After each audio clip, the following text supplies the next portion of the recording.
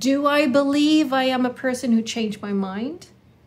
Do I believe I'm not a person who changed my mind? Do I believe I'm a person who knows precisely what I'm doing? You know, don't you come here and tell me anything.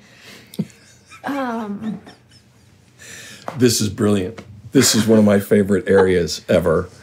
And, you know, and you know, in typical Frankie fashion, from the detail down to the, you know, to the big, huge flowing river of influences, you know, that go into all of this is endlessly fascinating. So one of the detail stories that I love about the word belief is that when you start, go get an actual dictionary. Don't do it online, because magical things happen with the dictionary in your hand. Like, you start noticing other things that you'd never see in a million years because you got an ad flashing in the corner and you're trying to get away from it, right?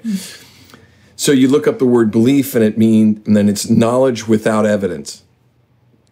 That's, you know, broadly speaking, I'm sure we could have, you know, a full hour of just brawling verbally about whether that's the right way to put it or whatever. But the point is that, you know, we act as though we know.